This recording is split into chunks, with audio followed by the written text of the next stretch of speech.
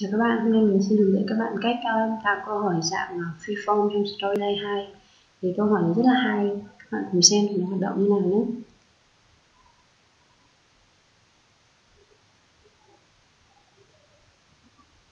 Đây là một cái video trên YouTube mình đao về. And that's why fish flakes fall from the sky. The next group presentation on our environment comes from Oscar, Milo, and B. Đó các bạn, đấy là ngay mà khi thầy giáo ngừng gọi tên ấy, thì video cũng tự động dừng và câu hỏi của mình bắt đầu hiện ra này. Ai là người mà thầy đã gọi tên thì mình sẽ lựa chọn các đáp án thôi. Ấn nút Submit và mình đã có feedback luôn là mình trả lời đúng hay sai. Và khi mà click vào đây thì video sẽ lại hiện tiếp. Hiện tại thì mình mới làm một câu hỏi cái video này thôi. Bây giờ mình hướng dẫn các bạn làm cái loại câu hỏi như này nhé. Đầu tiên các bạn sẽ phải chèn một cái slide trống cho mình và insert này, new slide blank. Sau đó chèn video vào đây. Video là một video và chọn. Các bạn nên kéo cái video này cho nó fit luôn với kích thước của slide này.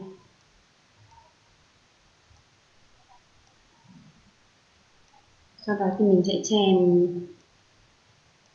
mình muốn xem cái video này thì các bạn vào phần edit video và xem lại nó, xem muốn dừng lại giây bao nhiêu nữa mà.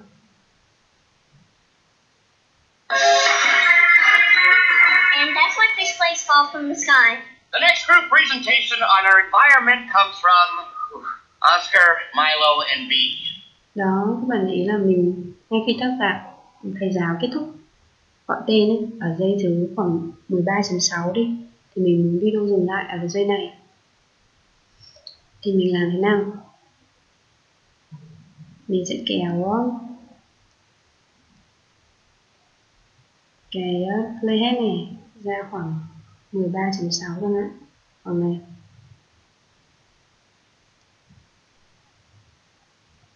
Rồi, các bạn hiểu vì sao không? Vì mình sẽ chèn tất cả những cái câu hỏi, những cái này này, PB, Milo và Boost name này ở giây thứ 13.6. Thì trên timeline khi mà các bạn, nó sẽ chỉ xuất hiện trên video, trên slide ở đúng cái giây đấy thôi. Bây giờ mình sẽ chèn câu hỏi trước này.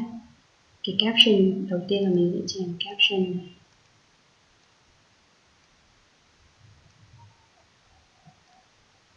Ai là người thầy đó gọi tên được không?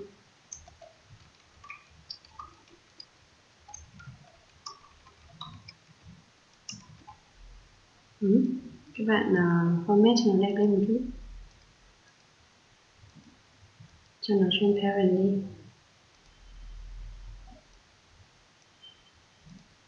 Rồi, mình sẽ chèn các nút lệnh này nữa này và insert shape.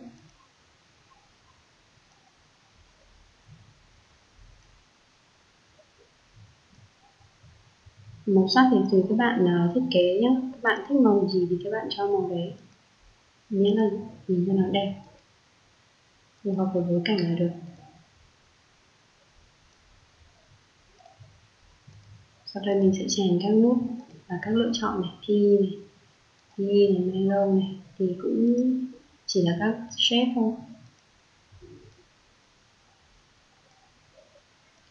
Cái này mình sẽ phải cho màu. Mình sẽ chọn eyedropper, mình thích màu xanh này. Rồi, đây là P nữa.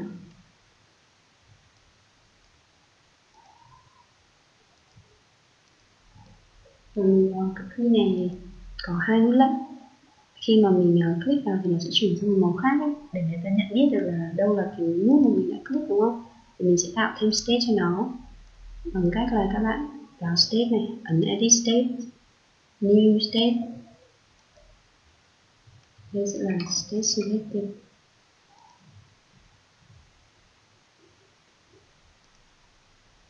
Mình với nhau không này?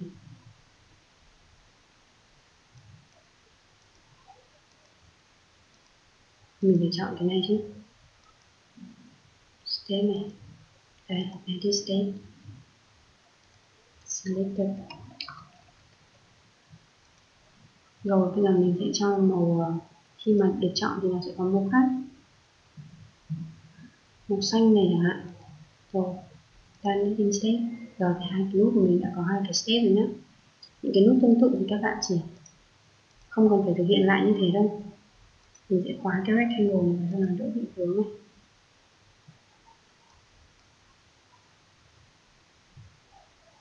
Các bước tương tự thì các bạn chọn cái nút này nhé, ấn giữ Ctrl Shift này và kéo nó xuống. Đó, chọn luôn hai nút đi, Ctrl Shift kéo nó xuống.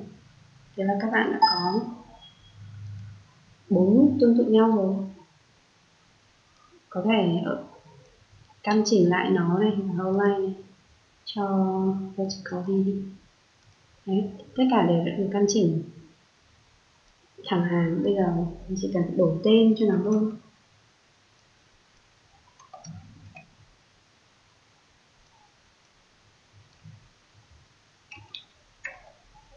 Oscar động là 9 này.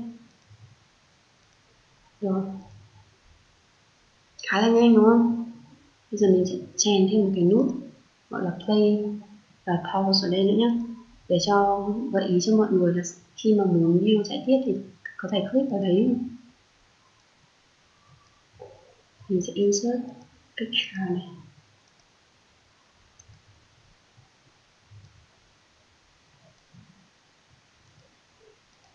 Cái này mình cũng muốn cho transparent một chút. Và mình cũng sẽ tạo state cho cái nút này. New state này. Play. Và nút play này mình sẽ chuột phải này vào trên picture và chọn một cái ảnh khác. Mình đã chuẩn bị trước. Xong, bây giờ đã có hai nút lệnh.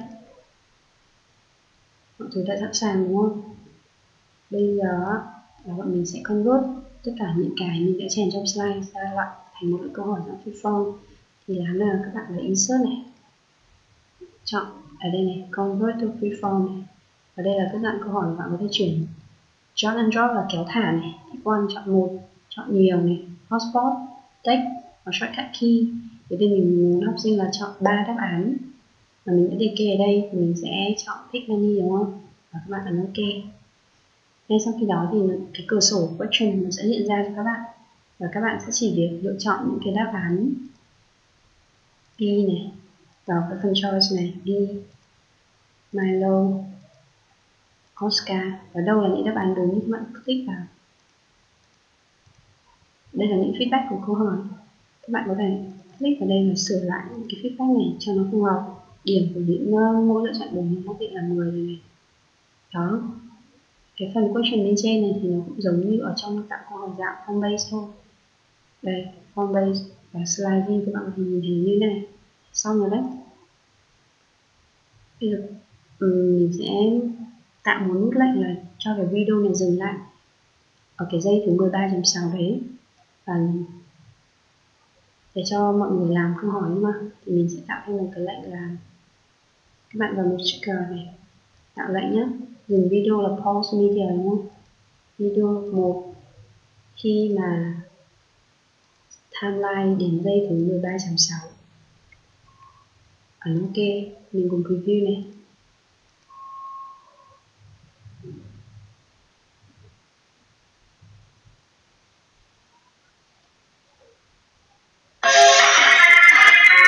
And that's what fish flakes fall from the sky.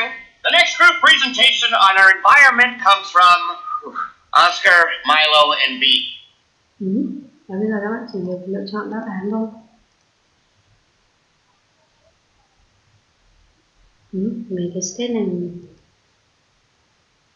mình quên chưa tạo state cho ba cái button này, thì tí nữa mình sẽ quay lại tạo state cho nó nhé. Và các bạn ấn submit này, incorrect mình đã chọn sai rồi, mình có thể chọn lại.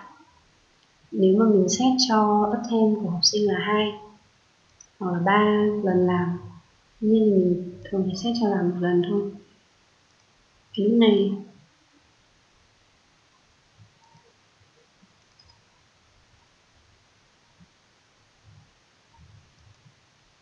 mình sẽ sửa lại một chút cho màu xanh đậm đan này. Cái này mình cũng sẽ cho sang xanh đậm.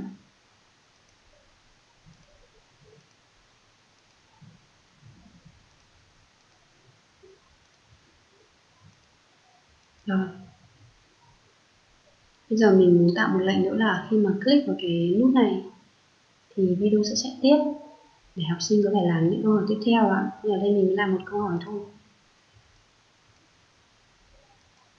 Chạy tiếp là play media đúng không?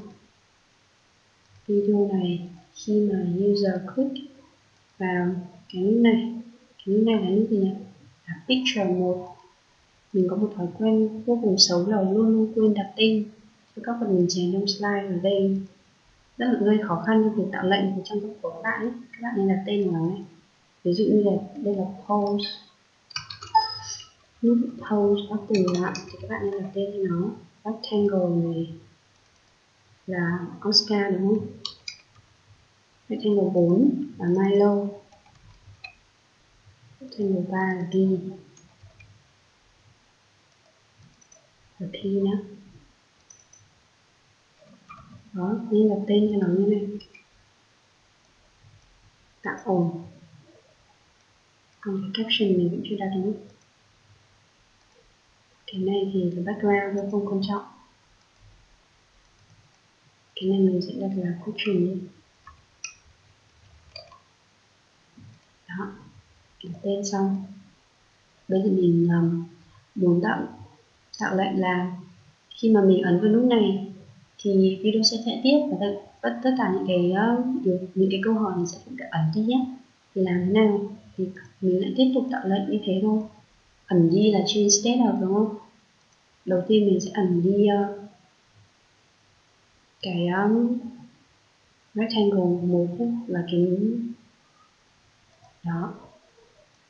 Sang hidden nghĩa là cho cái nút này ẩn đi khi mà mình click chuột vào nút pause đúng không? Thử nhá.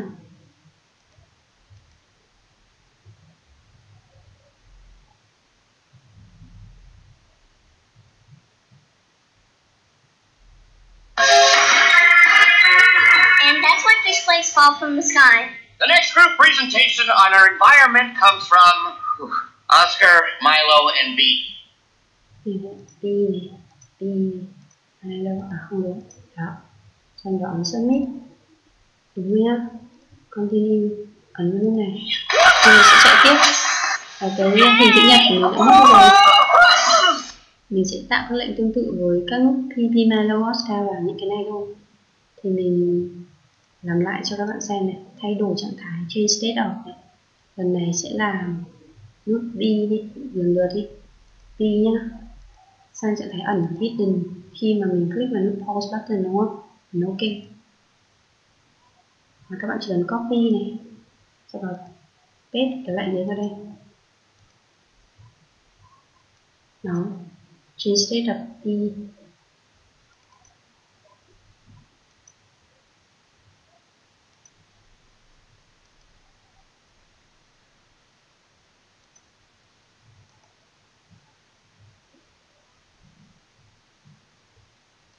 Mình cứ copy paste như thế thôi, Ctrl C nhá, paste nó vào đây, sau đó thay đổi B rồi, bây giờ đến lượt Milo này, paste tiếp,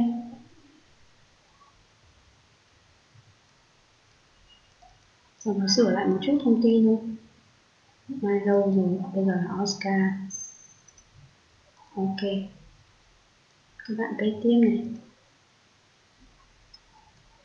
Hơi nhiều nút lệnh đúng không? Lần này sẽ là mất cái chữ ai là người thầy này đi này. Đó là question này. Và cho mất luôn cả cái nút này đi nữa.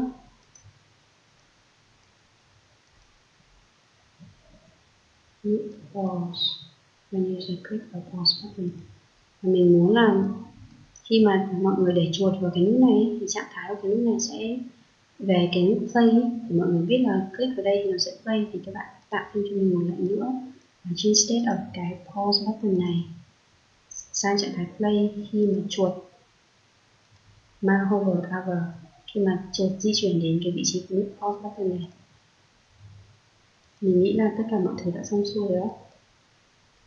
Còn thêm một điểm nữa này, các bạn có để ý là cái storyline nó đã mặc định trước cho các bạn. các slide layer là incorrect và correct khi mà bạn lựa chọn đáp án đó, thì các bạn đều có thể custom, có thể hiệu chỉnh những cái layer này làm nào để cho nó đẹp nhất. Thường thì mình để default, nhưng mà các bạn cũng có thể cho thêm những cái hình ảnh sinh động vào đây để cho nó phù hợp với cảnh. Thấy chẳng hạn incorrect, mình chèn thêm một cái ảnh của Oscar cả đó.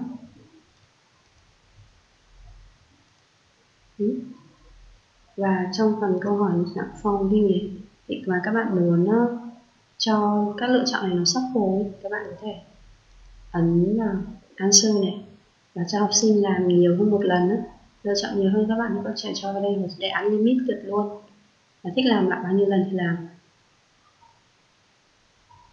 Và các bạn có thể check xét số điểm cho những câu trả lời đúng này. Ở đây nếu cho là 10, các bạn có thể cho vào bao nhiêu cũng được. Bây giờ bọn mình cùng review lại một lần cuối này.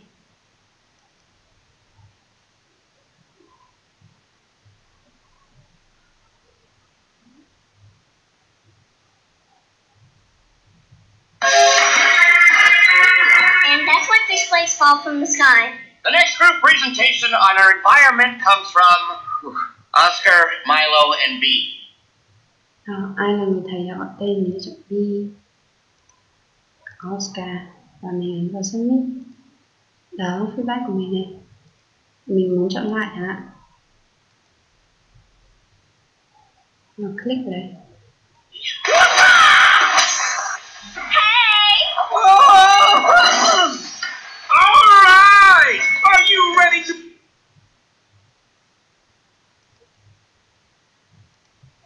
Cái nút đó là ẩn. Khi mà bạn không muốn nhìn những cái slide layer, bạn có thể cho nó collect này. Mình chưa tạo nút ẩn cho pause button.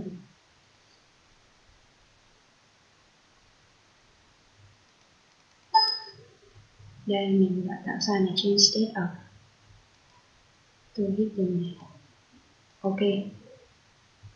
Và các bạn có thể ý là khi mà mình click chuột vào những cái nút button này thì nó tự động chuyển sang trạng thái mới, trạng thái selected ấy, và mình không cần phải mặc định trước, mình không cần phải tạo lệnh mất thời gian nữa. Storyline nó đã mặc định trước cho bạn là khi mà bạn click vào đây thì cái trạng thái selected của bạn đã được hình thành, khá là hay đúng không?